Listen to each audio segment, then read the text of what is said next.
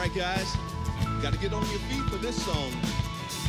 I need all the kids to get up. Come on now, clap your hands. Come on, kids.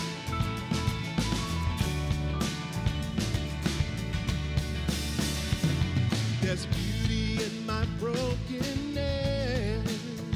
and I've got true love instead of pain. There's freedom though you captured me, and I've got joy instead of mourning. Help me sing it. Beauty in my brokenness, I've got true love. I've got true love instead of pain.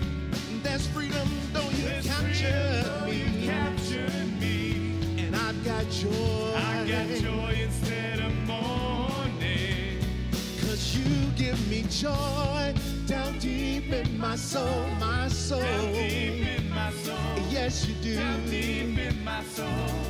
'Cause you give me joy down deep in my soul. Down deep in my soul. Down deep. Come on, y'all, let's sing that again. There's beauty in my brokenness. I've got true love. I've got true love instead of pain. There's freedom though you captured me, and I've got joy. I've got joy instead of mourning. You guys got it? 'Cause you give me joy down deep in my soul, my soul. Down deep in my soul. Yes, you do. Down deep Let's take it in my up, soul. come on now. 'Cause I feel your joy down deep in my soul. In my soul. Down deep in my soul. Yeah. Down deep in my soul. Listen. I've never been so free, caught in your love for me. You love. Never been more secure, knowing your heart, Lord. Never been so free, caught in your love for me. Never been more secure. Come on now. 'Cause you give me joy Down deep in my soul. Down deep in my soul. Down deep in my soul. You give me joy down deep in my soul. Down deep in my soul. Down deep in my soul. Come on, y'all. And you give me joy down deep in my soul. Down deep in my soul. Down deep in my soul. Let me hear you. You give me joy down deep in my soul. Down deep in my soul. Down deep in my soul. One more time. You give me joy down deep in my soul. Down deep in my soul. Down deep in my soul. You give me joy down deep in my soul. Down deep in my soul. Down deep in my soul. You give me joy. We're so glad to be worshiping with you this morning. Let's keep doing what we're doing and praising Him and proclaiming His name as we sing songs, as we sing with our voices, whether it's on a Sunday morning or during the week at work or at school, no matter what we're doing, that our lives proclaim His name. Let's sing this song together.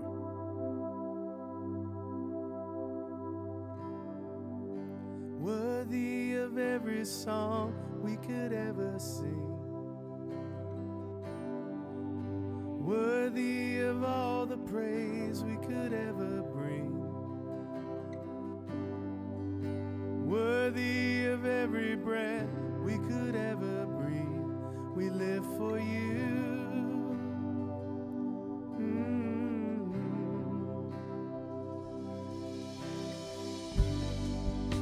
Jesus, the name above every other name.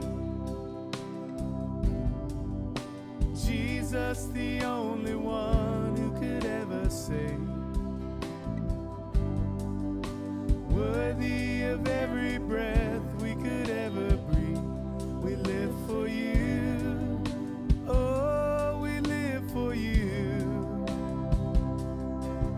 And holy, there is no one like you. There is none beside you. Open up my eyes.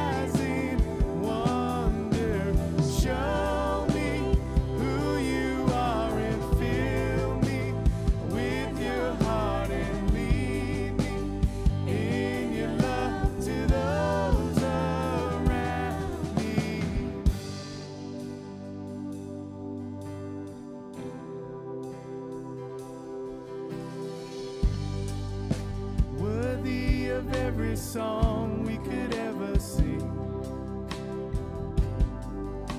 Worthy of all the praise you could ever bring.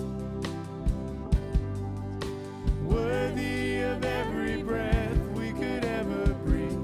We live for you. Oh, we live for you. And holy, there is no one like you. There is none beside you. Open up my eyes in wonder and show me who you are and fill me with your heart and lead me in your love to those around me. And holy, there is no one like you. There is none beside you. Open up my eyes in wonder and show me who you are and fill me with your heart. Lead me in your love to those around me.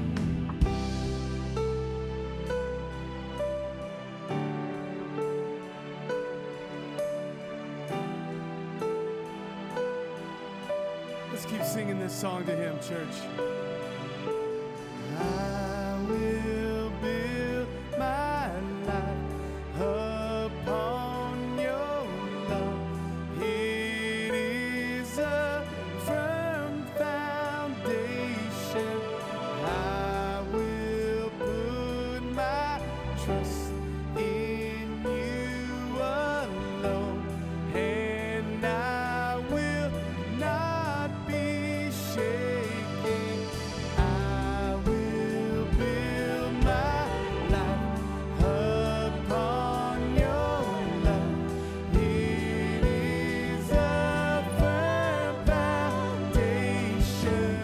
I will put my trust in you alone, and I will not be. Sing it again, church. I will build my. Come on, you gotta proclaim it. Your love, it is it a firm foundation to you?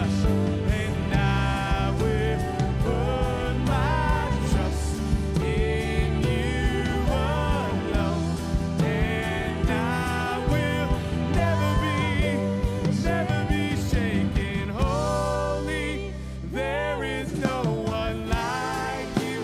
There is none beside you. Open up my eyes in wonder. Show me who you are and fill me with your heart and lead me in your love to those. Sing it again one more time, church. Holy, there is no one like you. There is none beside you. Open up my eyes in wonder and show me who you are and fill me with your heart and lead me in your love to those around. And I will build my life upon your love. It is a firm foundation. I will put my trust in you alone, and I will not be shaken.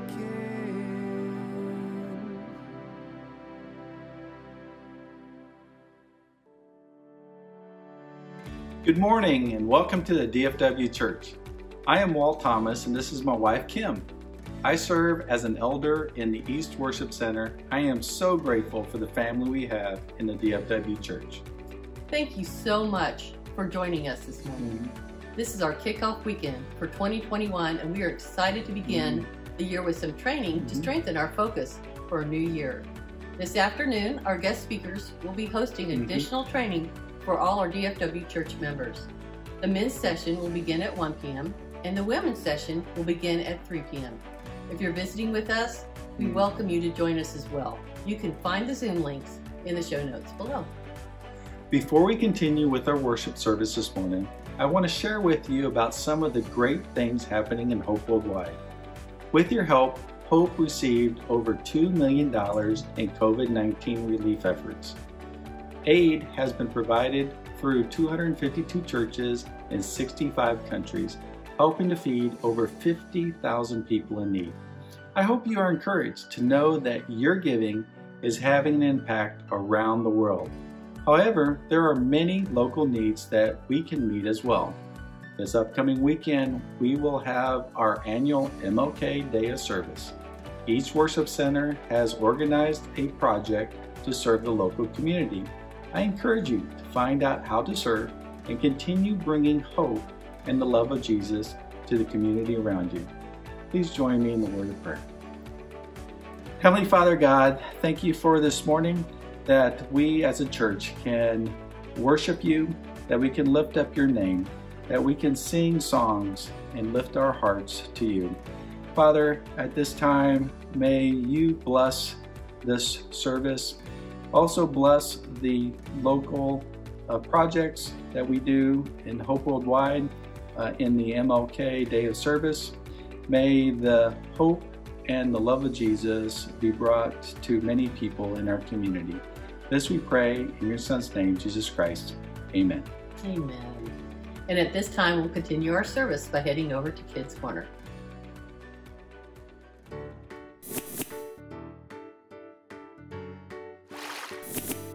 Good morning, and welcome to Kids Corner.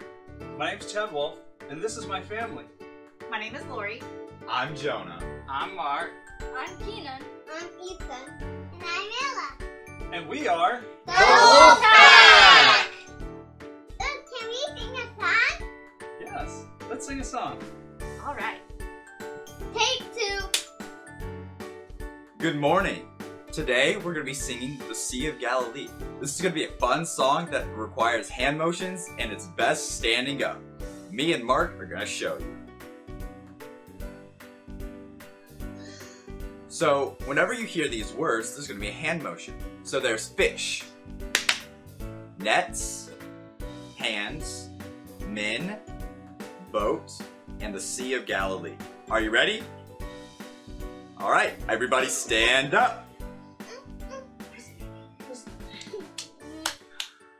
There's a sea, there's a sea, there's a Sea of Galilee. There's a sea, there's a sea, there's a Sea of Galilee. There's a sea, there's a sea, there's a Sea of Galilee. There's a boat on the Sea of Galilee. There's a boat on the Sea of Galilee. There's a boat, there's a boat, there's a boat on the Sea of Galilee. There are men on the boat in the Sea of Galilee.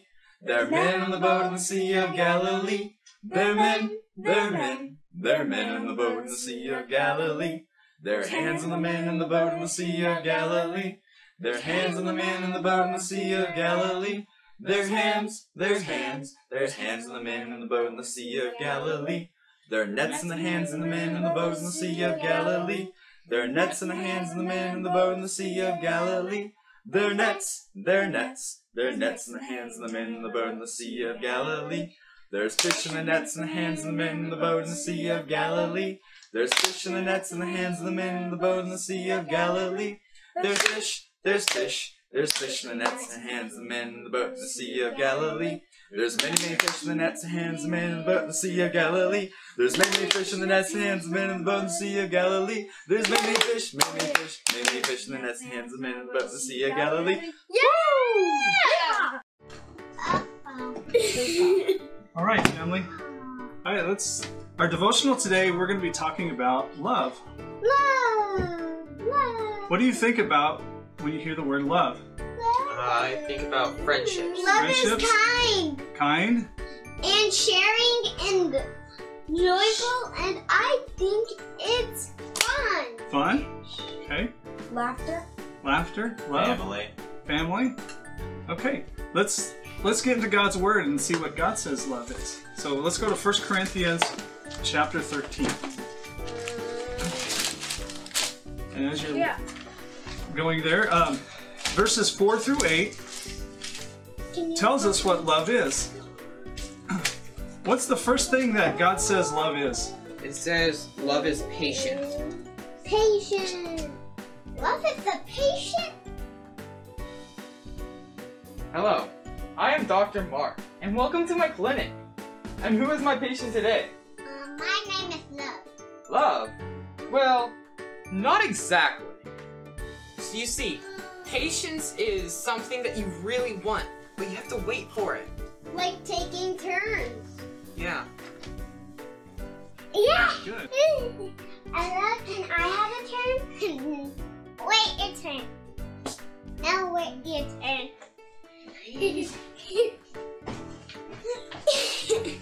Oh, whoa. Hey. 1, 2, 3, eyes on me. Everybody stop. What happened? He kicked me. Did you wait your turn? Were you patient? You weren't? Okay, let's go have a talk real quick.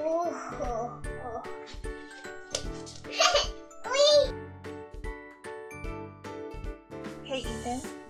I wanted to talk to you about what happened on the swing. Can you tell Mommy what happened? You wanted a turn? I see. Were you being patient with Ella? You weren't?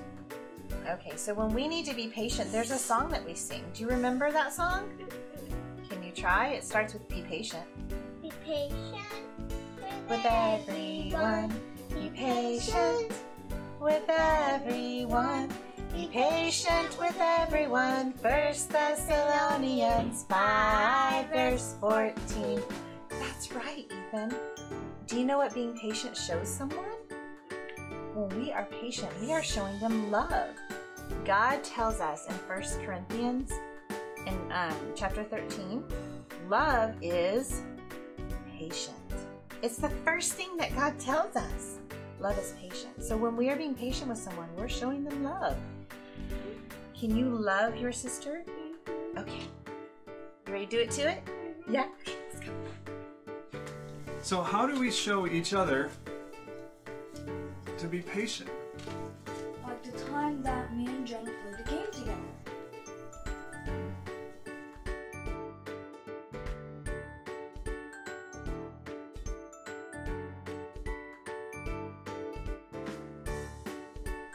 Hey Jonah, can you play Beard Wizards with me? Sure. Can I finish folding my laundry first? Yeah, I'll be waiting at the table when you're done. Okay.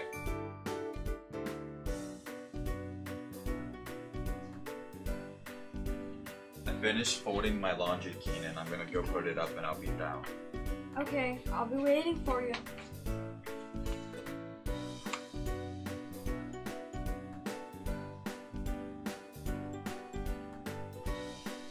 Thank you for being very patient. So how do we play? First we need to get to the board and skip the... Keenan, that was a great example.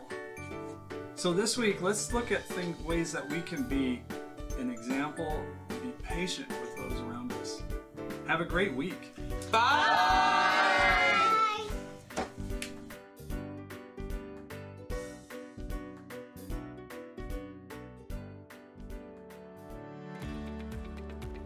What an amazing time of worship we've had so far. This morning we are joined by guest speakers Will and Tasha Archer. The Archers bring a wealth of wisdom, having served as ministers for the last 20 years in churches from Philadelphia to Georgia and even in the Bahamas. For the past 6 years, they have been leading the Potomac Valley Church in Fredericksburg, Virginia. The title of the lesson this morning is A Clarion Call to Greater Faith. We have one more song before the lesson. You were the Word at the beginning, one with God the Lord Most High. Your hidden glory in creation, now revealed in you are Christ. What a beautiful name it is. What a beautiful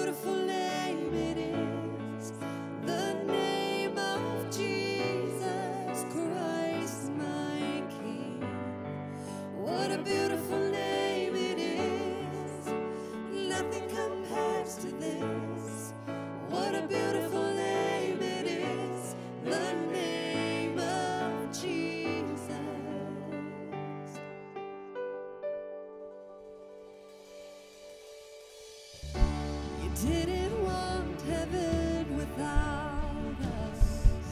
So Jesus, you brought heaven down. My sin was great, your love was greater.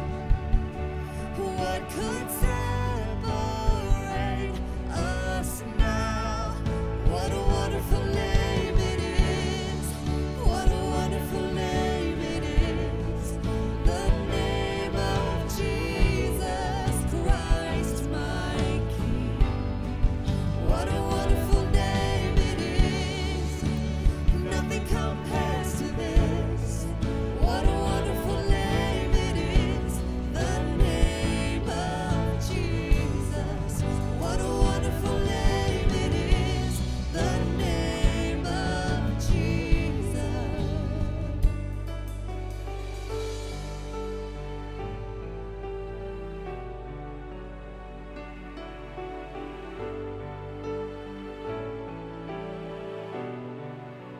Death could not hold you. The veil tore before you. You silenced the boast of sin and grave. The heavens are roaring the praise of your glory. For you are raised to life again. You have no rival. You have no equal. Now and forever, God, you reign. Yours is the kingdom. Yours is the glory. Yours is the name above all names. What a powerful name it is. What a powerful name it is. The name of Jesus Christ, my King. What a powerful name it is. Nothing can stand against. What a powerful name it is. The name of Jesus. You have no rival. You have no equal. Now and forever, God, you reign. Yours is the kingdom. Yours is the glory. Yours is the name above all names.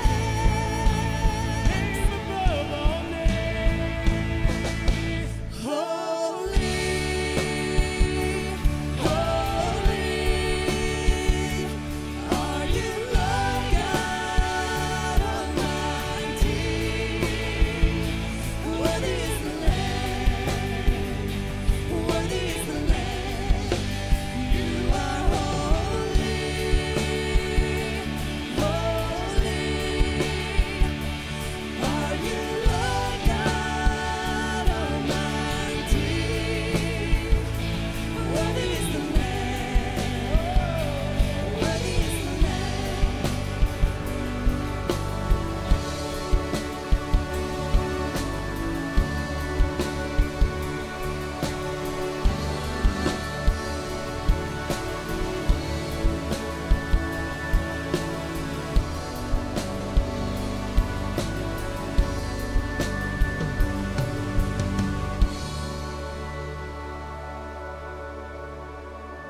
What a beautiful name it is.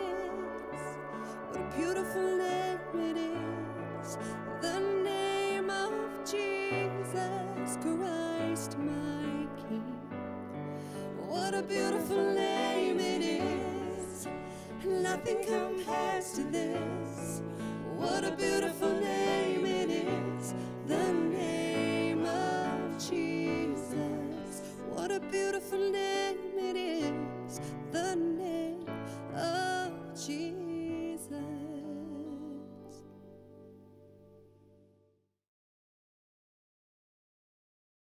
Good morning. It is such an honor to be able to speak to the church in Dallas. I've heard so much about your faith and your love for God. I've been so inspired by how God has been moving in the churches in Texas, and so encouraged by all the conversations that I've been able to have with Todd over the years, and definitely over the past several months. So grateful for Todd and Patty and the great way that they're leading the Dallas church. And for any other brothers and sisters that are listening to this conversation this morning, I definitely want to express the warmest and richest of greetings from us here in the Potomac Valley Church. And what a great honor it is for me to be able to speak to all of you this morning. God is doing amazing things in our fellowship, in the church there. And truly, as we go into 2021, God wants to do even greater things. My name is Will Archer, and I serve here in the Potomac Valley Church. And I've had the great honor to be able to speak to you this morning. I've been married for 21 years to my wife, Tasha. God bless her for sticking with me for 21 years. And we have two kids, Makai, who's 17, and he's a disciple, and Journey, who's 12, and she's full of energy, and she's crazy and a wild preteen.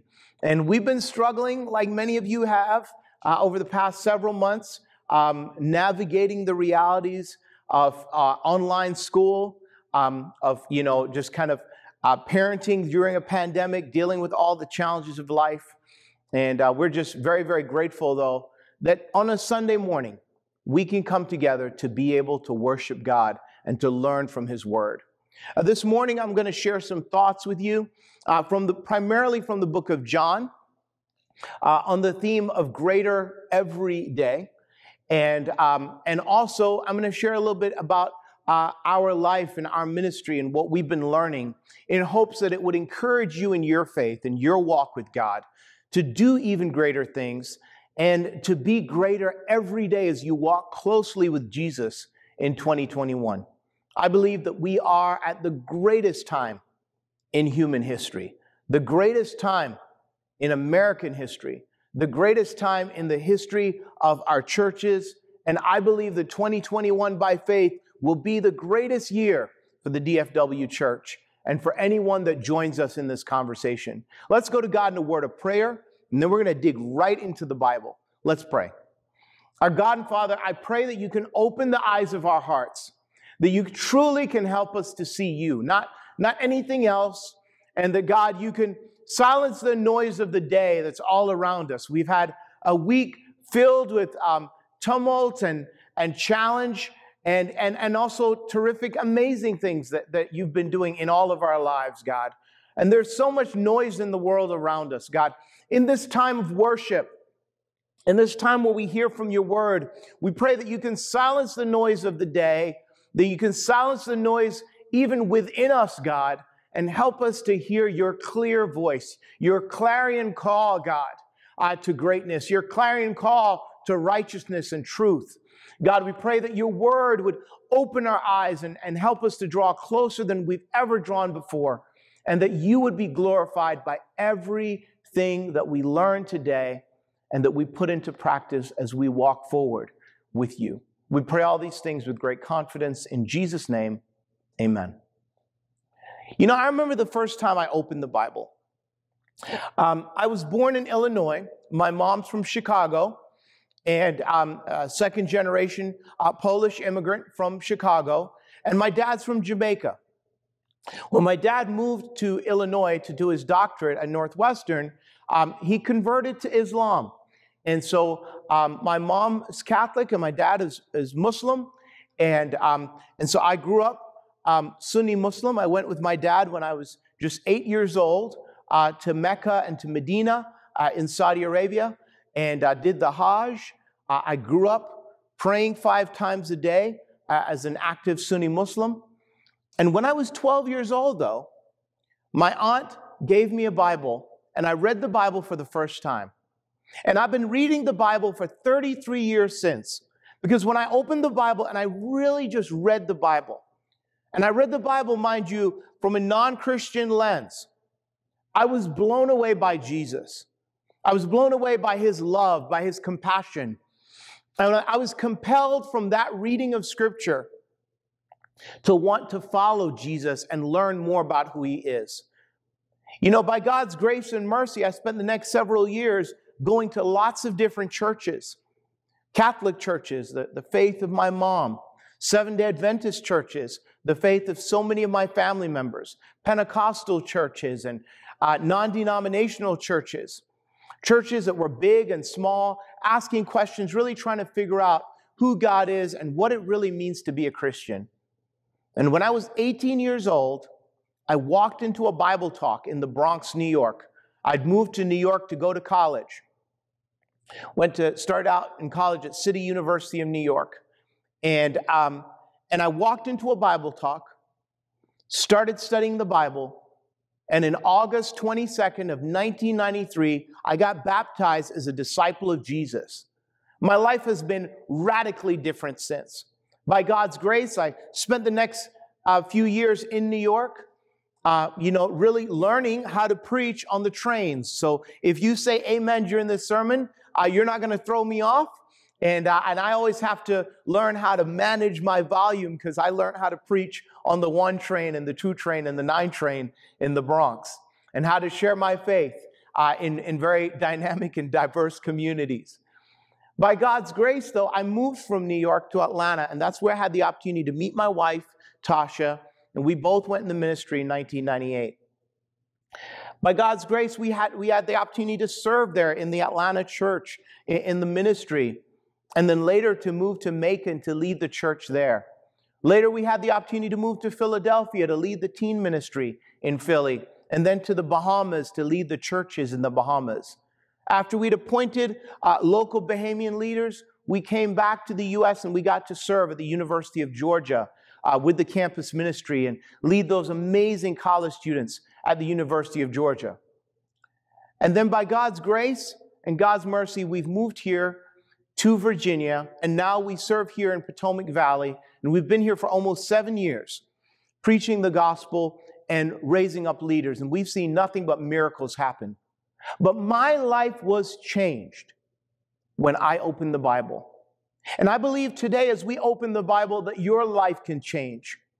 Maybe you've been reading the Bible your entire life, or maybe this is your first time looking at the scriptures. And whether you're coming at it, as I did initially, from a non-Christian lens, or you're coming at it from eyes that have read the scriptures many times, my prayer is that as we look at these scriptures today, that you can see them anew and you can hear the voice of Jesus, the voice that changed my life, the voice that changes every life, the voice that gives life to everyone in every way, because Jesus is the Son of God and the author of life itself. Let's turn on over to John chapter 14 and verse 12. Jesus is having a very interesting conversation here with his disciples. He's getting them ready for his exit from the stage, if you will. He's been preparing them for the past 3 years. They've seen him do miracles. They've seen him at this point walk on water. They've seen him raise the dead. They've seen him do what no one's ever done. They've seen him feed 5,000. They've seen him stand up to the religious leaders. They've seen him with the gentleness that he has towards women and towards the oppressed. And they've seen him with the fiery intensity that he has towards the religious establishment set against change. And then in John 14:12, Jesus says, I tell you the truth. We're in a time where we need truth. I tell you the truth. Anyone who has faith in me will do what I've been doing. He will do even greater things than these, because I am going to the Father. And I will do whatever you ask in my name, so that the Son may bring glory to the Father. You may ask for anything in my name, and I will do it. Jesus looks at his disciples as he looks at you and as he looks at me. And he says what every parent that's healthy says to their child. I want you to be greater. I want you to do greater things than me. The goal of every generation is to pass on to the next generation the capacity for even greater things.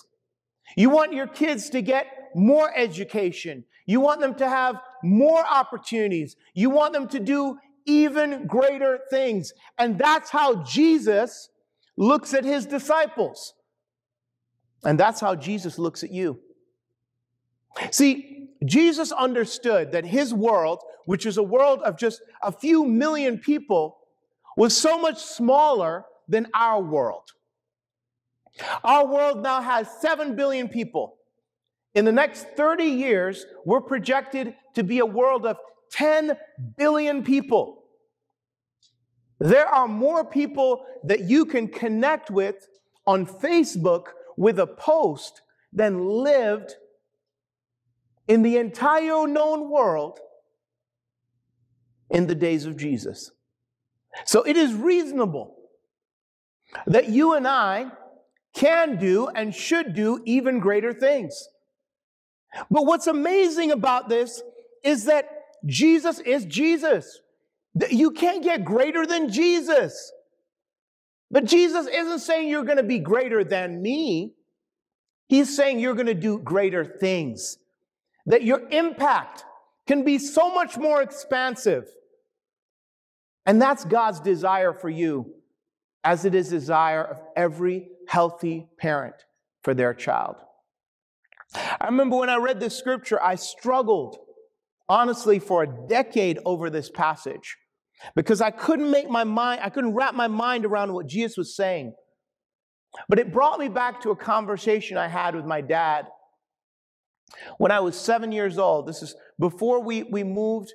My dad was a college professor, and he had moved to Saudi Arabia, he and I together, to go and teach. And we're living in Jamaica. And at our home in Jamaica, in Martha Brae, Trelawney, there's a set of stairs that lead down from my dad's office. And we sat on those stairs. And I'll never forget sitting on those stairs.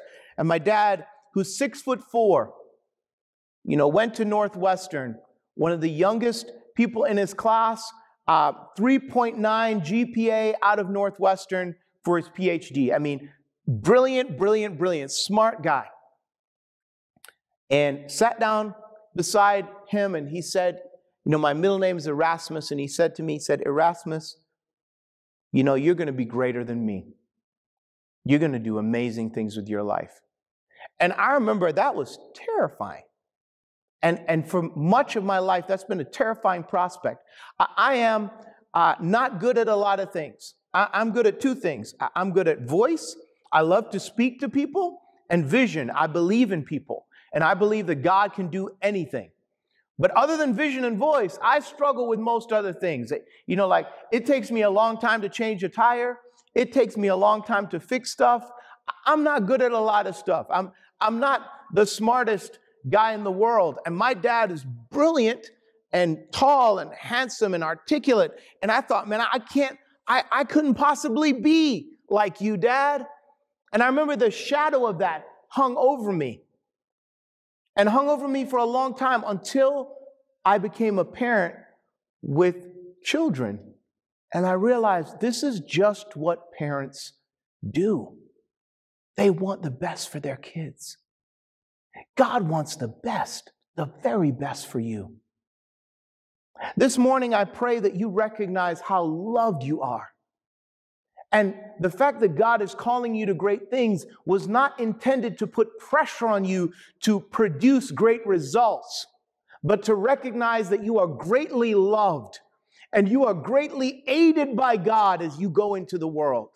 And I pray that the scriptures we look at next will help us to understand this at a deep and meaningful level. Turn on over with me to John chapter 13 and verse 34. Prior to this, Jesus says in John 13:34, "A new command I give you, love one another as I have loved you. So you must love one another. By this all men will know," everybody will know, "that you are my disciples if you love one another." It is our love that is our greatest asset, our love that is our greatest testimony, our love that shows who we are. We are called to live a cruciform life. Brothers and sisters, friends and neighbors in the DFW Church, we are called to go into the world like this. As you go into 2021, you don't need to go in guarded. You don't need to go in with your dukes up. You need to stretch your arms out wide, loving those on the right and loving those on the left, and having the courage to walk unencumbered in the world, not defensive, not in a weird, worldly, offensive posture, but in a godly, offensive posture. This is how Jesus lived his life. This is how Jesus ended his life. And this is how Jesus calls us to live, loving all people. That is who we are. We are and always have been a church for all people. And that is the thing we celebrate. We celebrate our rich diversity. But I got to be honest with you. There are so many more people who desperately need to hear the gospel in your neighborhood, at your school, at your job, in your social network. And the way that you share the gospel is not simply by professing knowledge, because knowledge puffs up, but love builds up. It's by demonstrating your love for God by the way that you love people. You know, this understanding has radically changed my faith, because I've come to recognize that we are not called simply to hold on to orthodoxy, though we are called to hold on to that which is sound. Orthodoxy is sound teaching. And we have great confidence, as I know you do in the DFW Church, as we do in the Potomac Valley Church, great confidence and great conviction in the fact that we teach sound salvation doctrine. Simple faith in Jesus. We teach that people should believe in Jesus, that they should repent of their sins, and that they should get baptized. And that when they do, they receive the forgiveness of their sins and the gift of the Holy Spirit. We teach a simple and clear gospel. And we need to teach that with boldness. What we have to also recognize is that orthodoxy has to be matched by orthopraxy, the practice of our faith that shows our faith by what we do. Because faith without deeds is dead. And right now, in Texas, in Virginia, in America, and in the world, we need Christianity. We need Christians, Christians, Jesus followers who teach what is right and who practice what is right. But that is shown by our love. Turn on over with me, if you will, to John chapter 17. In John chapter 17, it's always good to read things in context. And when we read John 14, we need to understand the context of John 13 and also understand where Jesus is going in John 17. In John 17 and verse 20, it says, "My prayer is not for you alone."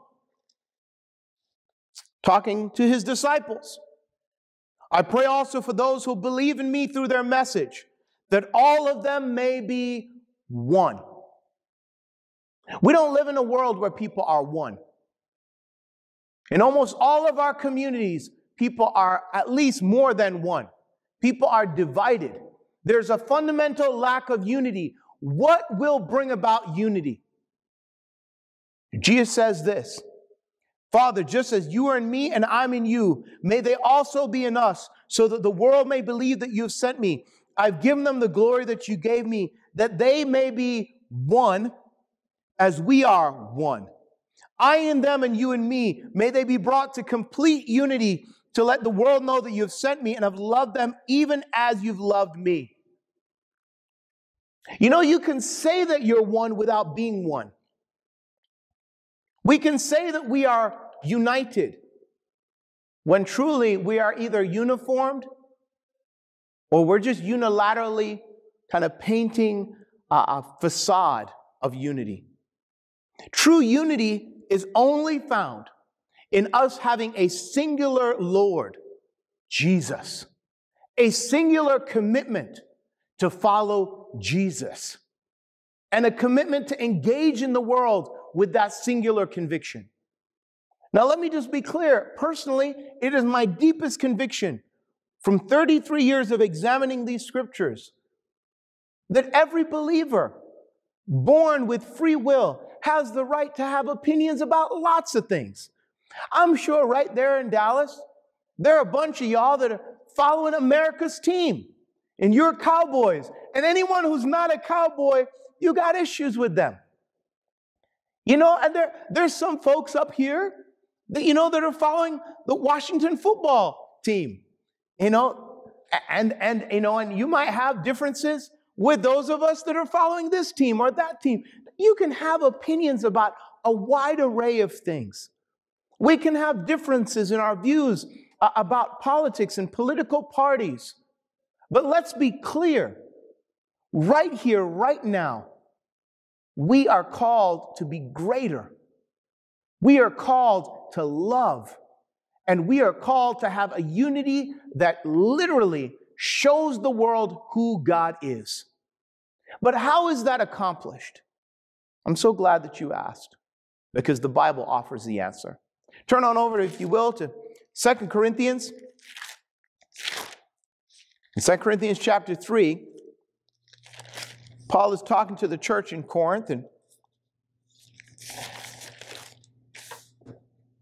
he explains something that when I read it, it stopped me in my tracks. Because it helped me to understand what Jesus was saying in John 14:12, what Jesus was calling us to in John 13:34, what Jesus was expecting in John 17, and how it would be accomplished. And that it would only be accomplished through the active, powerful work of the Holy Spirit. It says this in 2 Corinthians chapter 3. I'm going to start off in verse 7 for context. We're going to read a little bit of scripture here. It says, "Now if the ministry that brought death, which was engraved in letters on stone, came with glory, so that the Israelites could not look steadily at the face of Moses because of its glory, fading though it was, will not the ministry of the Spirit be even more glorious? And if the ministry that condemns men is glorious, how much more glorious is the ministry that brings righteousness? For what was glorious has no glory now in comparison with the surpassing glory. And if what is fading away came with glory, how much greater is the glory of that which lasts?" Verse 12. "Therefore," because everything I said before, therefore, since we have such a hope, we are very bold. See, we are not like Moses, who would put a veil over his face to keep the Israelites from gazing at it while its radiance was fading away. But their minds were made dull. For to this day, the same veil remains when the old covenant is read. It has not been removed, because only in Christ is it taken away. Even to this day, when Moses is read, a veil covers their hearts. But whenever anyone turns to the Lord, the veil is taken away. Now the Lord is the Spirit, and where the Spirit of the Lord is, there is freedom. And we who with unveiled faces all reflect the Lord's glory are being transformed into his likeness with ever increasing glory, which comes from the Lord, who is the Spirit. I hope you caught it. But let me just review it in case you didn't catch it. There is something greater. And that greater thing is not one Jesus. See, a single seed, as Jesus said, would have to die so that it would produce many seeds. Jesus' life shows us the example. Jesus' death shows us the example.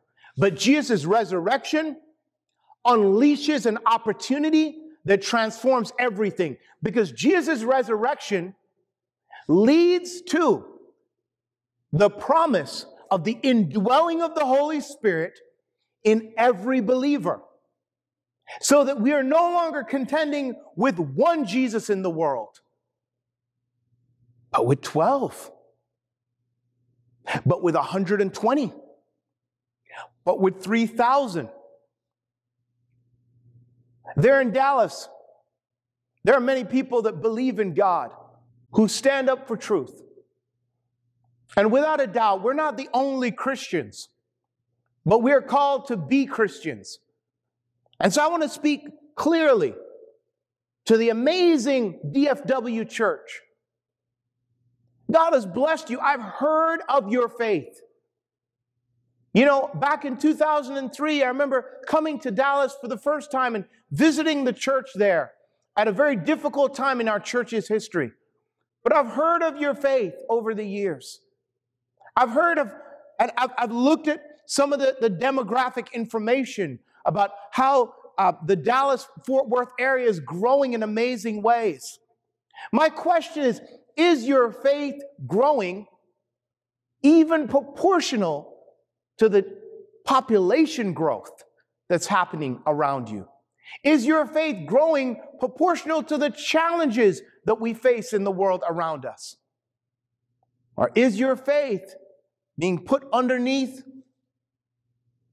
a table, put underneath the bed? You're not bringing your light up for your faith to shine like never before.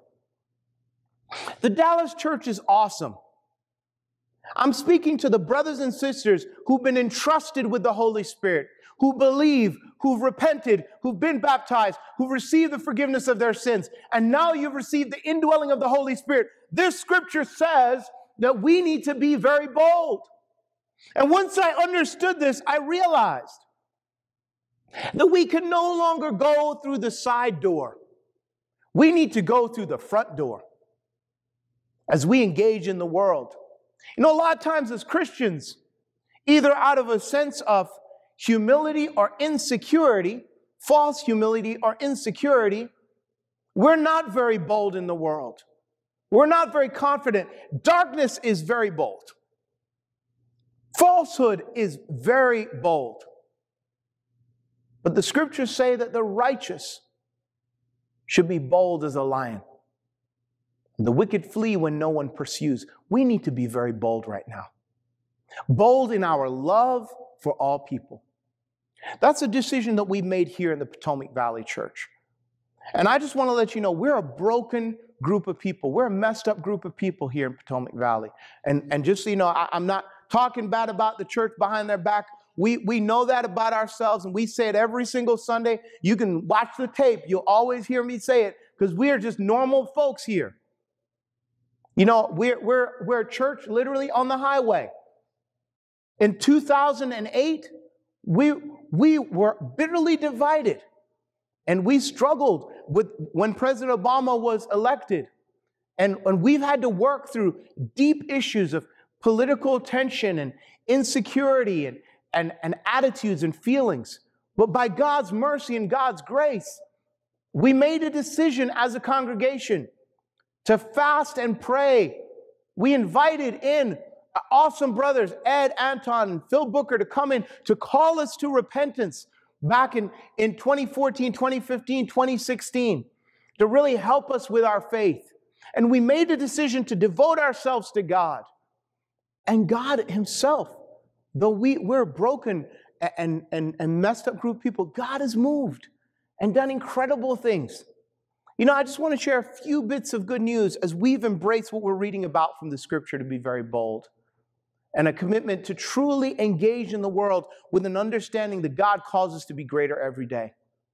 By God's mercy, we saw our congregation go from 135 disciples to over 252 disciples in just a 4-year period. Just been an amazing blessing. And I look forward to sharing more of the details with you guys personally when we talk later on this afternoon. You know, by God's mercy, we've also seen God do miracles, as we've seen 10 deacons and 10 deaconesses, 20 in our deaconship be appointed, 2 amazing elders and their wives be appointed here in the congregation. By God's mercy and kindness, last year, we're able to purchase 2 buildings. So now we function in 2 campuses with 2 buildings that God has blessed us with. God has done miracles, but the great miracles are not simply the ones that have been a direct blessing to the Christians, but a direct blessing to those in our broader community.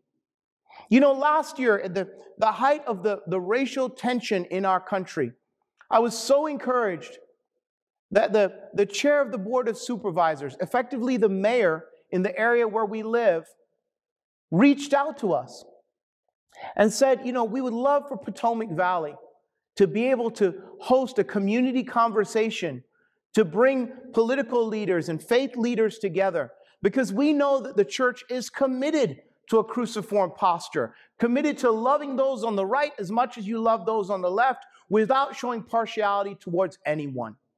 In the midst of a crisis, I'm so encouraged that our friends in the community know that we are truly Christians who love all people.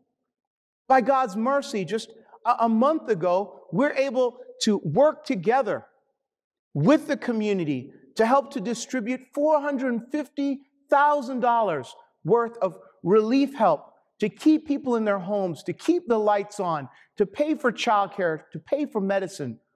This is a small, tiny church on the side of a highway that God's allowed to do amazing things because we've embraced this truth that we are not like Moses.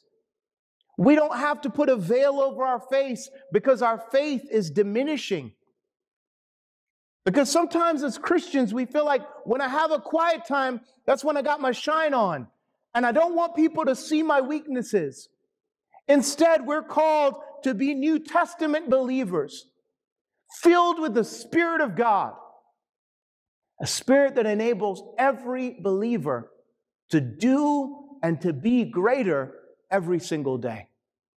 I want to end out our conversation by sharing one more scripture with you. The Word of God has changed our lives, has changed my life, and I pray today sinks deep into your heart. I could share miracle after miracle that I've seen in our small church here, but I share these things not to boast about the Potomac Valley Church, though I'm incredibly proud of our fellowship, but rather to challenge your faith.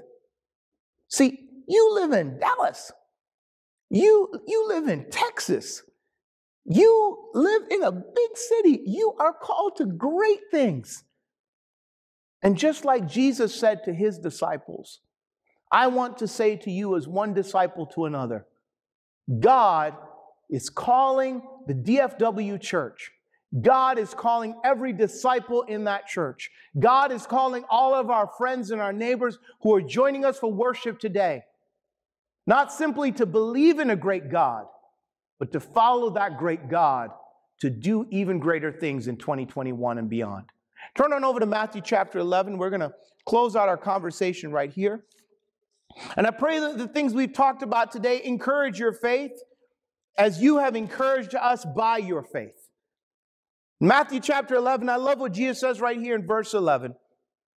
Again, Jesus says, I tell you the truth. I tell you the truth.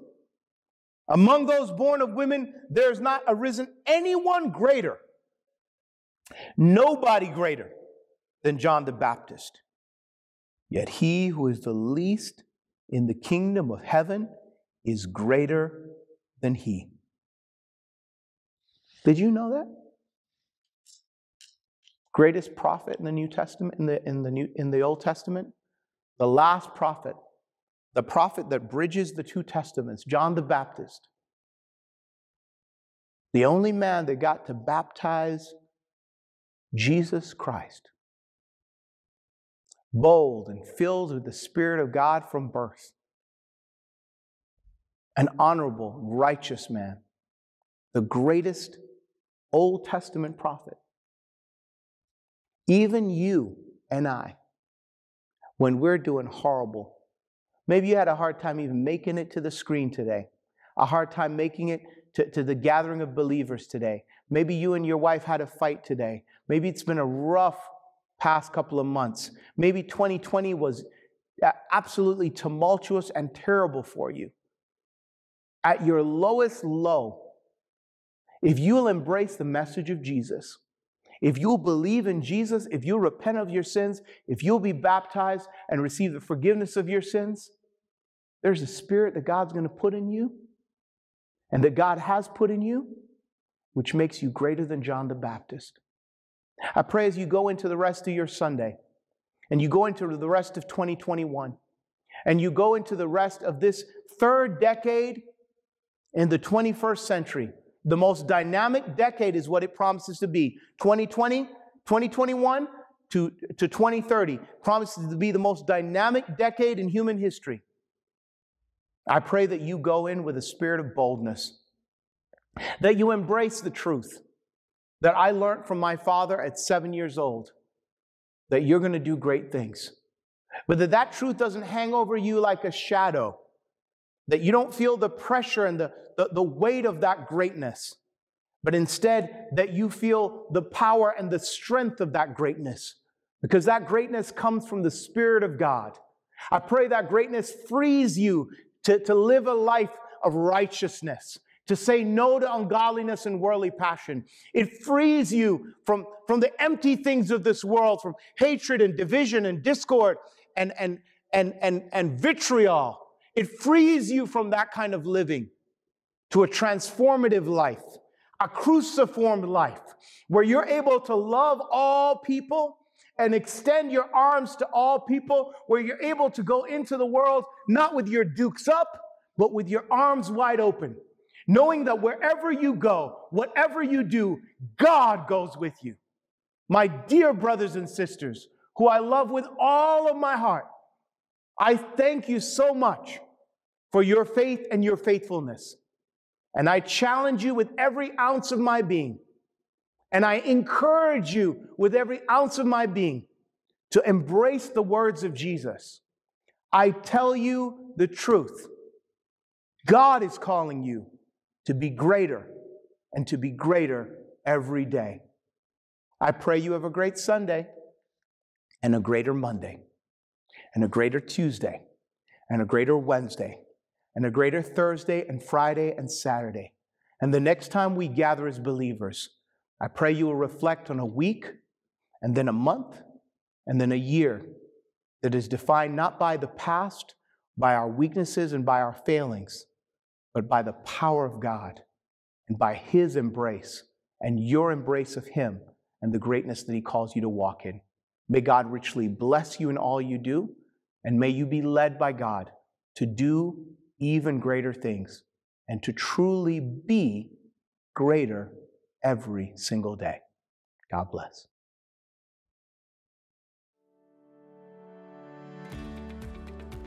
Thanks so much, Will, for sharing your heart. And thank you so much for joining us this morning. It has been a joy to worship together. Please join us this afternoon at the Zoom links below as we continue our 2021 kickoff weekend. As always, you can find more information about the DFW Church from YouTube, Instagram, and Facebook, or log into our official website at the link below.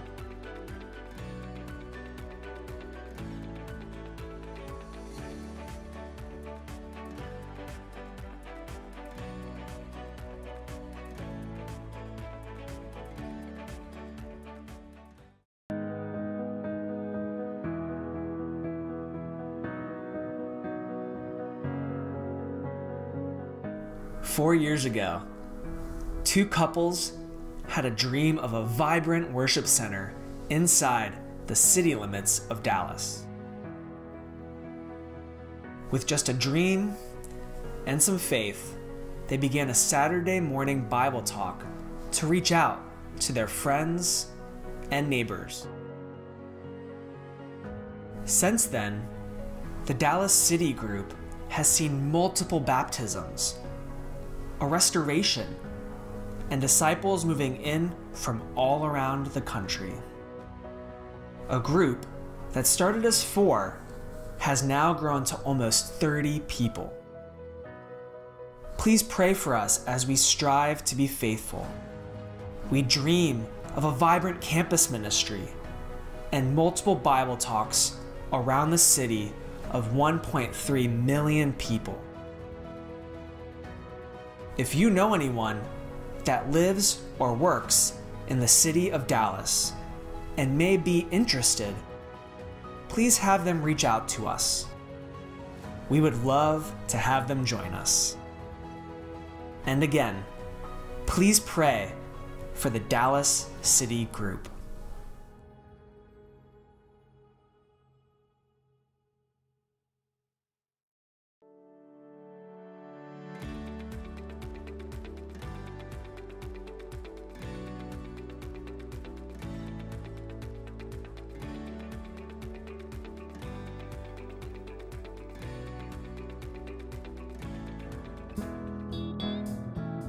Oh, happy day. Oh, happy day. Oh, happy day.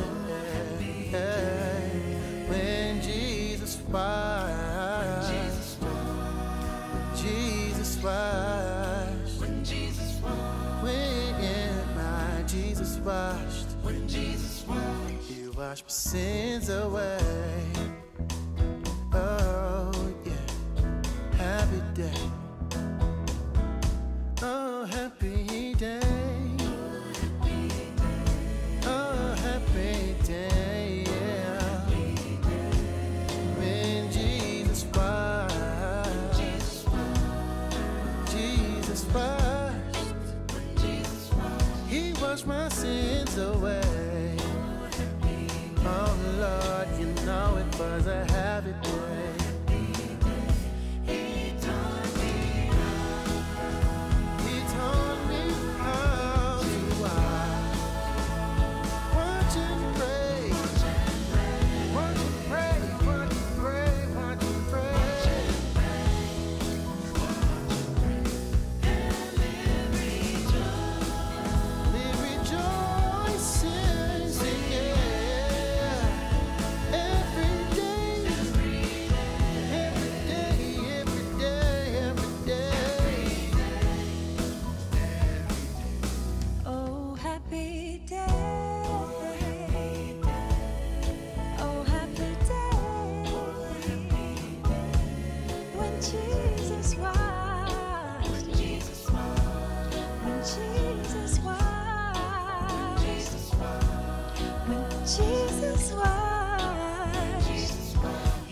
My sins away.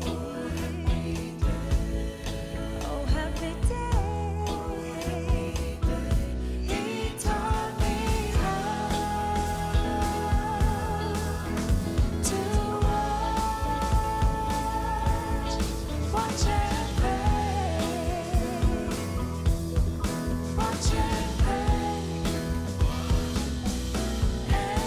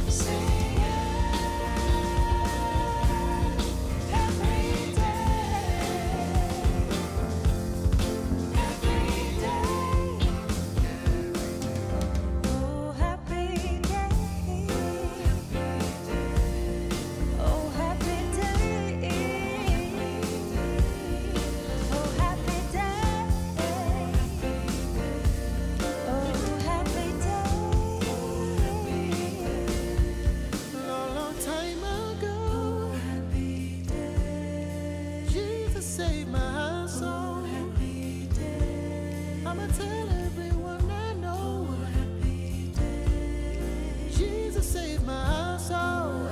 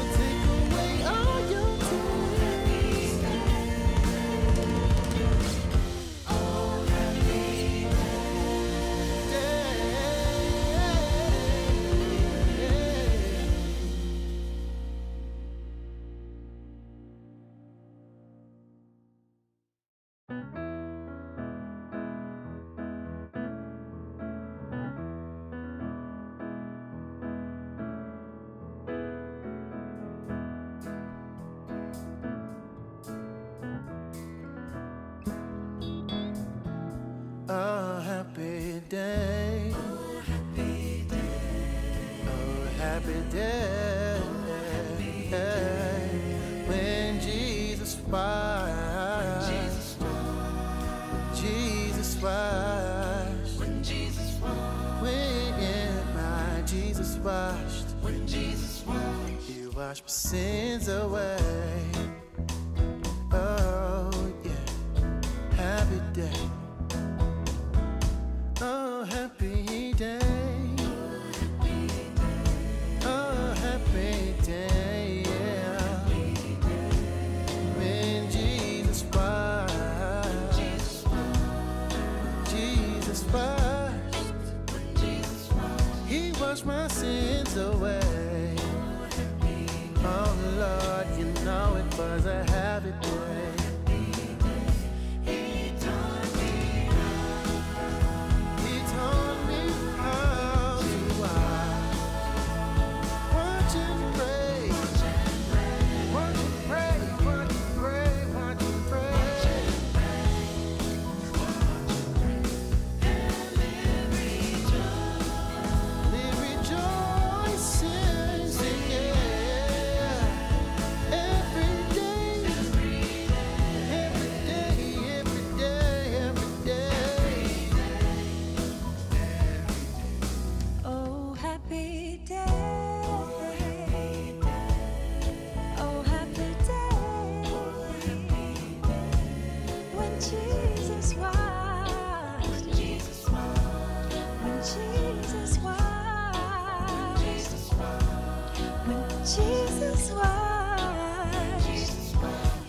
My sins away.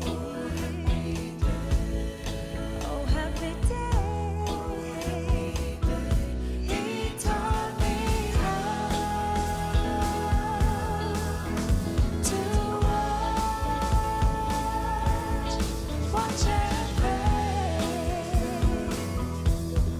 Watch and pray. And live